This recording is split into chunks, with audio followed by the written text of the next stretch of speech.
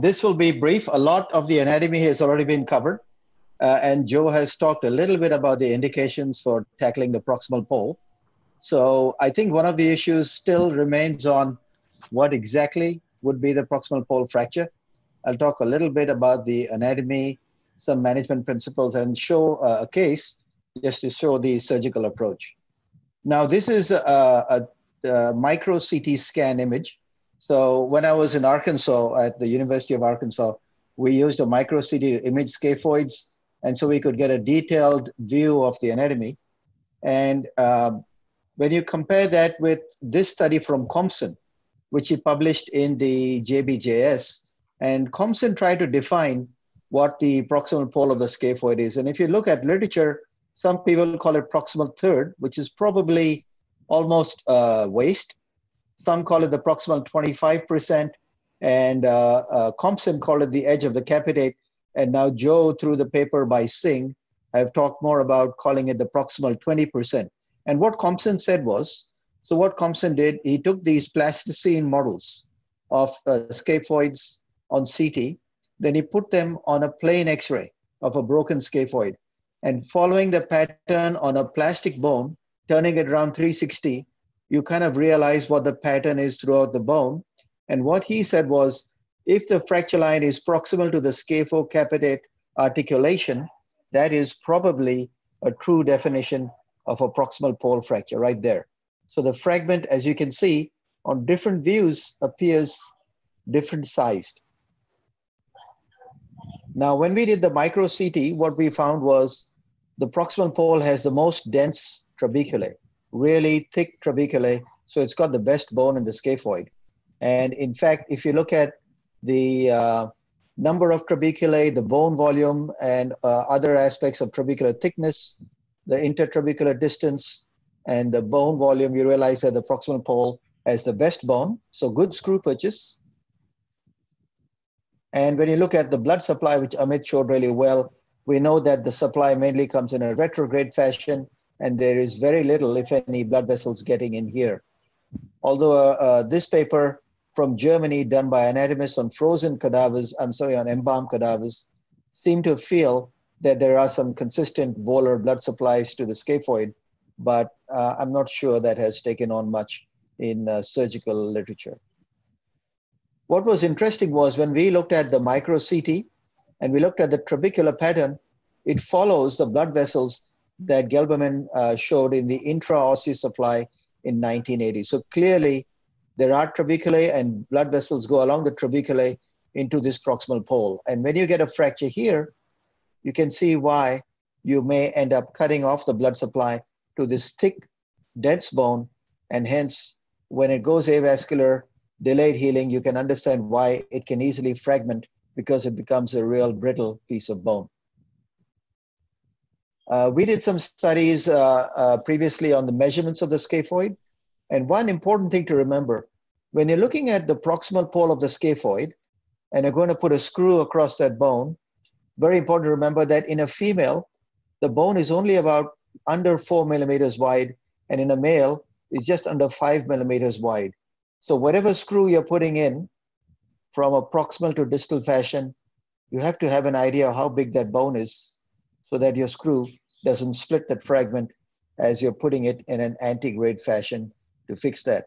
And so what I did is just looked at the current screws that are available and to see what the diameter of the screws are.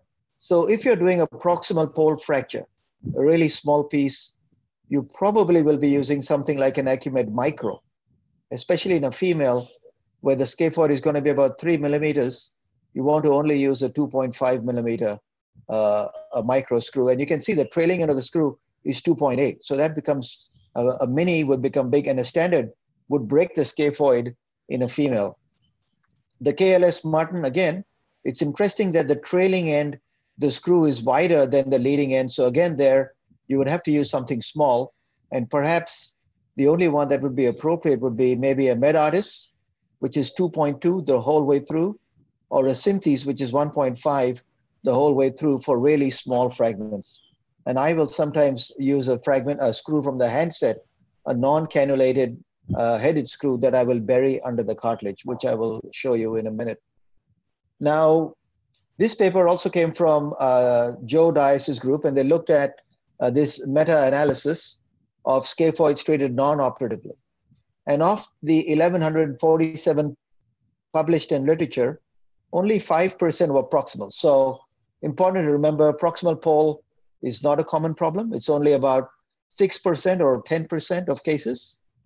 But what they found was 34% non-union rate when they were managed non-operatively. And so, according to this paper from looking at previous reports in literature, your relative risk of a non-union compared to a scaphoid waist fracture is much higher with a proximal pole, 7.5 times higher.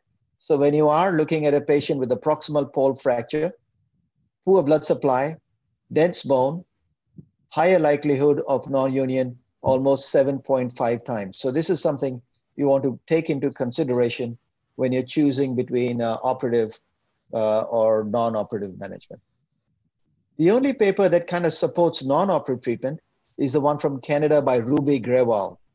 And what Ruby showed was they looked at 5 years or 7 years of their cohort of scaphoid fractures that came through their unit. And in their study, 16% were proximal pole. Now, what's interesting in this paper, they did not define what is proximal pole.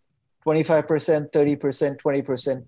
I suspect they perhaps included some what we might call a proximal waist, because they said they had an incidence of 16%, quite high. And what's interesting is, of their patients treated in a cast, 90% united assessed by CT, which was very similar to the union rate for waist fractures. And they found, however, that the time to union was a bit longer, so about 3 months in a cast. Once again, as we know with all scaphoid fractures, what are the chances of non-union? What increases the chances? Fracture translation. So again, they said, if a proximal pole fracture of the scaphoid is not moved or there is no displacement on a CT scan, you have a 90% chance of union if you put it in a cast. However, if there's translation or you see a cyst or there's any evidence of comminution of the fragment, you should consider surgery, because then there's a risk of getting non-union. Now, I just want to show one case to show the surgical technique. So if you have a proximal pole and you decide you want to fix it, this is the approach you would use. Now, if you look at this case, unfortunately, I did not do CT scans on this patient. So this is a case from about 15 years ago. And you can see the proximal pole, there's a double shadow. So we were already suspicious that there may be some comminution of that proximal pole. Secondly, when you look at the lateral view, you realize the lunate is in DC. So this is another way to define instability of a scaphoid fracture, is if on the lateral view you have signs of carpal collapse. The approach kind of follows the track of the EPL tendon. So the EPL runs like this. This approach is kind of curved in that fashion. Now, once you open it, you can see we've opened a flap of capsule.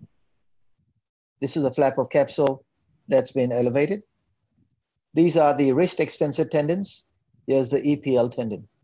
So now you can see the scaphoid, and the fracture is somewhere around here.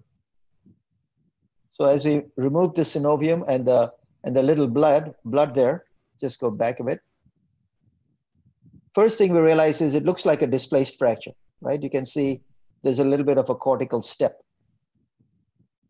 Next, when we put some wires to get mobility and to try to align the fractures, we realize now there's a coronal split in that proximal pole fragment. So now we've got some wires holding everything together. Now, a single cannulated screw in this case would be inserted from here, and that's right into the plane of that fracture. So in this case, what we ended up doing was putting a screw across from here and one screw from here to get stability. And so we used one screw that was in this fashion that you can see here.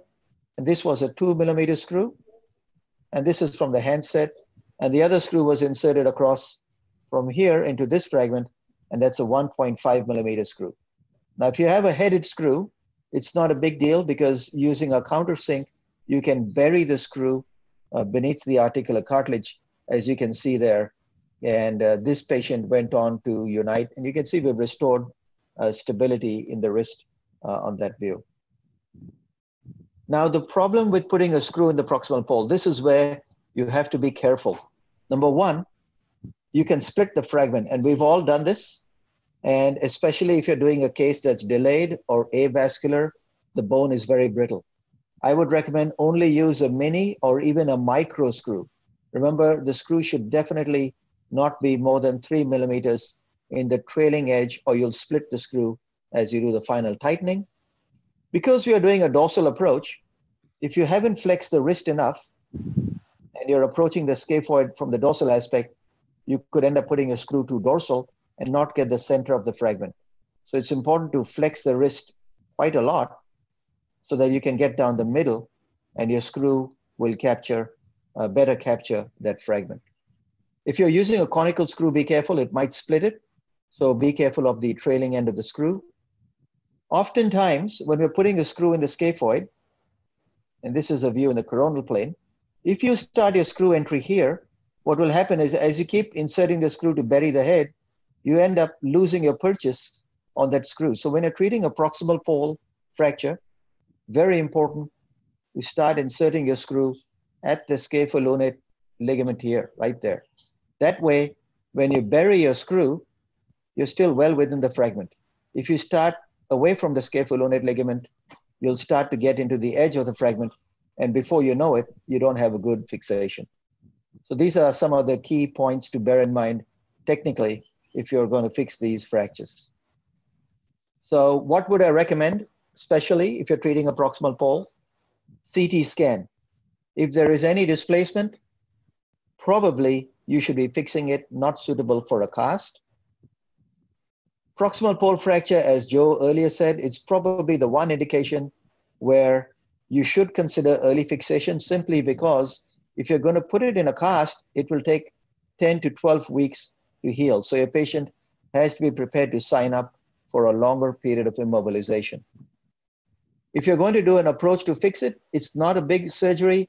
The scaphoid is right there. You're not cutting any critical ligaments because you're going in that little window between those two ligaments that Amit showed you.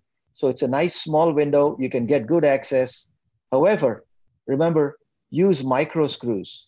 And if there is comminution, you can use smaller handset screws. Simply bury the head beneath the cartilage. Thank you, Sudhir.